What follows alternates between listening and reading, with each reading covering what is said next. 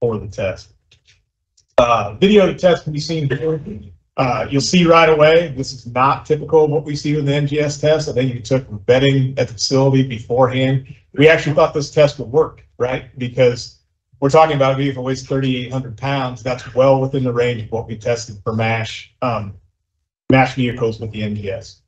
What you see is it clearly didn't contain. We underrode the barrier relatively quickly in the event, and this would be considered, if it was a MASH test, a failure of the system. Looking at it in a little more detail, another view here, you can see that we do get some initial capture of the front fender and bumper, and it starts to redirect, but eventually the rail pushes up on top of that fender and gets engaged with the A-pillar, and then that have to hold on to it, and the rail continues over the top, and the vehicle penetrates steering. We'll talk more. I've got some other information here on why we think that is, but just to get an idea of what we saw on the test. Vehicle damage, there's some pretty interesting takeaways from vehicle damage in this test. Three main things to kind of bring up for you. One, if you note the front structure of that vehicle, we'll talk about that more in a minute, you can see that the front bumper structure and the structure above the fender isn't what we typically have seen in small car vehicles. We think that played a role, and you'll see some more of that here in a second. But that was kind of a significant thing to take away from the vehicle damage. Another thing to note, the undercarriage of that vehicle is not what you're used to seeing in 1100C vehicles. That's that skateboard platform. We overrode at least 4 or 5 posts, strong posts in this test. We've seen in our community in the past that we overrode the flange posts, there's a potential to penetrate the floorboard. You can see in the middle picture there's some pretty significant gouges on that floorboard. They did not penetrate the floorboard of that vehicle. That battery compartment is really stiff. Floorboard deformations and penetrations of electric vehicles may be a thing of the past. Their floors are very strong compared to what we're used to.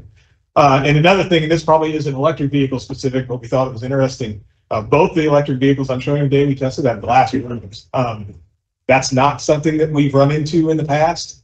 If that trend continues, that may pose challenges, not so much guardrail related, but more related with signs, luminaire poles. We have roof crush criteria. That'll be an interesting problem if all the roofs become laminated glass as vehicles move forward. Maybe they won't, but we thought it was kind of an interesting thing. So we wanted to talk a little bit. First thing we did, we saw the failure. We didn't expect the failure. We started looking at previous NGS testing as kind of comparison points. We had 3 relatively good comparison points that we had in-house to look at, and those were the original testing of the NGS to MASH, which is 2214 MG3. That was almost the same system, 32 inches tall, with in this case, a 12-inch block out, but it used the Kia Rio vehicle. So that's a good analog. And then we also had 2 very similar tests. We did some tests at maximum rail heights for the NGS after it was originally developed, and those were on 34 and 36-inch mounting heights. Those both redirected the vehicle, but we thought they'd provide then interesting comparison points for what we saw in the EV testing. A couple things to note right out the gate there. Inertial mass, we mentioned it, it's a big deal. It was likely a contributing factor to what we saw in that test. If the mass goes up as much as it did there, you see the impact severity goes up well over 50% for that impact. That's not helping us contain the vehicle. We don't think it's the only factor, but it's certainly there. Another thing that comes into play, I mentioned CG height earlier. The CG heights on these Teslas are 4 to 5 inches lower than we typically see in Kia. Again, is that the only factor? No, but it's certainly, if you're loading that rail significantly lower than you are with a higher CG height, the load path is different. It makes underride a little more likely, right? So to look at these tests side by side now, you can see a little bit of difference in behavior. Again, obviously, the 3 tests with the Kia vehicles, they were all successful redirections, even with a rail that was 4 inches higher than what we tested with here. So that's interesting in terms of why we didn't get underride previous testing. If we look at some sequential views, for me, it's always easier to slow these things down. I like to make still pictures because I guess my brain doesn't work fast enough to get through them when they're playing side by side. So you start looking at them, and right away, 50 milliseconds in, you can see that there's a lot more deflection in the test with the Kia than we saw in the test with not with the Kia, in the EV test that we saw in the Kias. That kind of makes sense, right? At the same time frame, we have more load. We're going to get more deflection. We also see, as we continue through, a little bit more rotation of the rail, twisting of the rail. In all the tests, the rail tends to rise up on the vehicle to some degree, but we saw a little more twisting of it in the EV test. Again, as it continues through, the biggest difference is on the tests with the Kia vehicles, the rail largely stays vertical and maintains itself on the side of the vehicle on the sheet metal. And we also get some of the roll of the vehicle away from the barrier. With the EVs, we don't really see that. In the EV tests, we don't really see that. And what we get is the rail protruding or proceeding up the fender until it gets on the A-pillar, and then underride the rail, and get a very different performance there over time. So with that in mind, then we started looking at, well, what are some of the other things causing the differences besides the mass and the CG height? We started looking at the geometries. Obviously, the geometries of these vehicles appear to be a little different. And again, this is just one EV. This may not be indicative of all of them, but it is the one that we evaluated with. First thing we did is we started looking at side-by-side views and measuring some relevant points. So we took measurements at the center of the headlight, the center of the wheel, and the base of the A-pillar, and measured essentially the vertical profile of the front of the vehicle at those points. And kind of across the board there, the Tesla vehicle was essentially 1.25 to 2.5 inches lower than what we saw for our existing 1100C vehicle. Is that, again, not the only factor that plays in, but a lower geometry certainly doesn't help in containing, so it's a factor. And you can see that when you park those vehicles side by side, and you can see it's got a lower nose, lower front profile, a little more aerodynamic than what we're used to in our current test vehicle. Another thing that comes into play is that vehicle structure. Again, you get an idea there. The front end of the Kia is largely an open structure, both in the trunk area and on the fender well and on the sides of the bumper. That's different than what we see when we have engine and drivetrain components in there. Structurally, the vehicles have to be built different to contain those structures, and there's more structure out to the sides of the vehicle, I think, than what we're seeing. I think there's also been some differences in crash testing that have led to that. We're talking to some of the auto manufacturers about that right now, and we're still looking into that. Maybe a better way to look at that is if we look at post-test damage from those tests that I just showed. You can see the damage that I already showed on the Tesla up at the left there.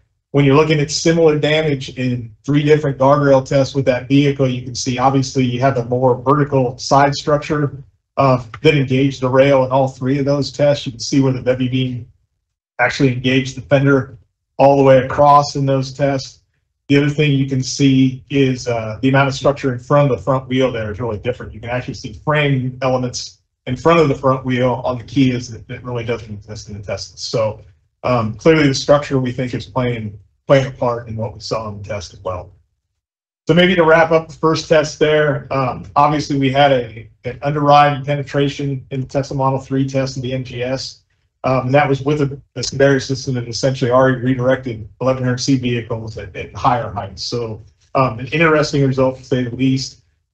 I've mentioned all these before, but just to reiterate the potential factors we think that are playing in there. Obviously the increased inertial mass, 1,400 pounds, plays in. That's not going to help with containment, but we have contained vehicles that large before. The lower CG changes the loading of the rail to some degree. We see the lower front end geometry and structural differences is playing a bigger part maybe than we had originally anticipated.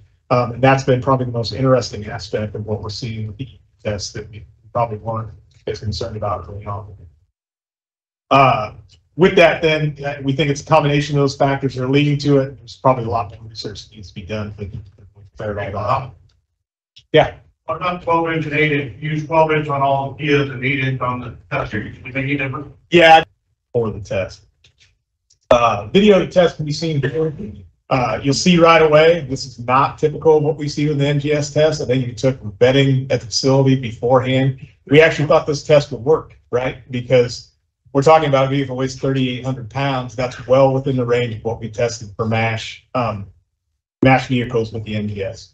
What you see is it clearly didn't contain. We underrode the barrier relatively quickly in the event, and this would be considered, if it was a MASH test, a failure of the system. Looking at it in a little more detail, another view here, you can see that we do get some initial capture of the front fender and bumper, and it starts to redirect, but eventually the rail pushes up on top of that fender and gets engaged with the A-pillar, and then that have to hold on to it, and the rail continues over the top, and the vehicle penetrates steering. We'll talk more. I've got some other information here on why we think that is, but just to get an idea of what we saw on the test. Vehicle damage, there are some pretty interesting takeaways from vehicle damage in this test. Three main things to kind of bring up for you. One, if you note the front structure of that vehicle, we'll talk about that more in a minute, you can see that the front bumper structure and the structure above the fender isn't what we typically have seen in small car vehicles. We think that played a role, and you'll see some more of that here in a second. But that was kind of a significant thing to take away from the vehicle damage. Another thing to note, the undercarriage of that vehicle is not what you're used to seeing in 1100C vehicles. That's that skateboard platform. We overrode at least 4 or 5 posts, strong posts in this test. We've seen in our community in the past that we overrode the flange posts, there's a potential to penetrate the floorboard. You can see in the middle picture there's some pretty significant gouges on that floorboard. They did not penetrate the floorboard of that vehicle. That battery compartment is really stiff. Floorboard deformations and penetrations of electric vehicles may be a thing of the past. Their floorboard is very strong compared to what we're used to. And another thing, and this probably isn't electric vehicle specific, but we thought it was interesting. Both the electric vehicles I'm showing you today, we tested have glass rooms. That's not something that we've run into in the past. If that trend continues, that may pose challenges, not so much guardrail related, but more related with signs, luminaire poles. We have roof crush criteria. That'll be an interesting problem if all the roofs become laminated glass as vehicles move forward. Maybe they won't, but we thought it was kind of an interesting thing. So we wanted to talk a little bit. First thing we did, we saw the failure. We didn't expect the failure. We started looking at previous NGS testing as kind of comparison points. We had 3 relatively good comparison points that we had in-house to look at, and those were the original testing of the NGS to MASH, which is 2214 MG3. That was almost the same system, 32 inches tall, with in this case, a 12-inch block out, but it used the Kia Rio vehicle. So that's a good analog. And then we also had 2 very similar tests. We did some tests at maximum rail heights for the NGS after it was originally developed, and those were 34 and 36-inch mounting heights. Those both redirected the vehicle, but we thought they'd provide then interesting comparison points for what we saw in the EV testing. A couple things to note right out the gate there. Inertial mass, we mentioned it, it's a big deal. It was likely a contributing factor to what we saw in that test. If the mass goes up as much as it did there, you see the impact severity goes up well over 50% for that impact. You know, that's not helping us contain the vehicle. We don't think it's the only factor, but it's certainly there. Another thing that comes into play, I mentioned CG height earlier. The CG heights on these Teslas are 4 to 5 inches lower than what we typically see in Kia. Again, is that the only factor? No, but it's certainly, if you're loading that rail significantly lower than you are with a higher CG height, the load path is different. It makes underride a little more likely, right? So to look at these tests side by side now, you can see a little bit of difference in behavior. Again, obviously, the 3 tests with the Kia vehicles, they were all successful redirections, even with a rail that was 4 inches higher than what we tested with here. So that's interesting in terms of why we didn't get underride previous testing. If we look at some sequential views, for me, it's always easier to slow these things down. I like to make still pictures because I guess my brain doesn't work fast enough to get through them when they're playing side by side. So you start looking at them, and right away, 50 milliseconds in, you can see that there's a lot more deflection in the test with the Kia than we saw in the test with not with the Kia, in the EV test that we saw in the Kias. That kind of makes sense, right? At the same time frame, we have more load. We're going to get more deflection. We also see, as we continue through, a little bit more rotation of the rail, twisting of the rail. In all the tests, the rail tends to rise up on the vehicle to some degree, but we saw a little more twisting of it in the EV test. Again, as it continues through, the biggest difference is on the tests with the Kia vehicles, the rail largely stays vertical and maintains itself on the side of the vehicle on the sheet metal. And we also get some of the roll of the vehicle away from the barrier. With the EVs, we don't really see that. In the EV tests, we don't really see that. And what we get is the rail protruding or proceeding up the fender until it gets on the A-pillar, and then underride the rail, and get a very different performance there over time. So with that in mind, then we started looking at, well, what are some of the other things causing the differences besides the mass and the CG height? We started looking at the geometries. Obviously, the geometries of these vehicles appear to be a little different. And again, this is just one EV. This may not be indicative of all of them, but it is the one that we evaluated with. First thing we did is we started looking at side-by-side views and measuring some relevant points. So we took measurements at the center of the headlight, the center of the wheel, and the base of the A-pillar, and measured essentially the vertical profile of the front of the vehicle at those points. And kind of across the board there, the Tesla vehicle was essentially 1.25 to 2.5 inches lower than what we saw for our existing 1100C vehicle. You know, is that, again, not the only factor that played in, but a lower geometry certainly doesn't help in containing, so it's a factor. And you can see that when you park those vehicles side by side, and you can see it's got a lower nose, lower front profile, a little more aerodynamic than what we're used to in our current test vehicle. Another thing that comes into play is that vehicle structure. Again, you get an idea there. The front end of the Kia is largely an open structure, both in the trunk area and on the fender well and on the sides of the bumper. That's different than what we see when we have engine and drivetrain components in there. Structurally, the vehicles have to be built different to contain those structures, and there's more structure out to the sides of the vehicle, I think, than what we're seeing. I think there's also been some differences in crash testing that have led to that. We're talking to some of the auto manufacturers about that right now, and we're still looking into that. Maybe a better way to look at that is we look at post-test damage from those tests that I just showed. You can see the damage that I already showed on the Tesla up at the left there. When you're looking at similar damage in 3 different guardrail tests with that vehicle, you can see obviously you have a more vertical side structure that engaged the rail in all 3 of those tests. You can see where the bevy beam actually engaged the fender all the way across in those tests.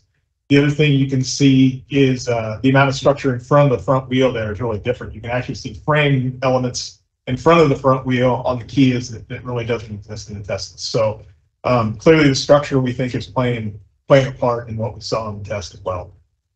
So maybe to wrap up the first test there, obviously we had an underride penetration in the Tesla Model 3 test of the NGS.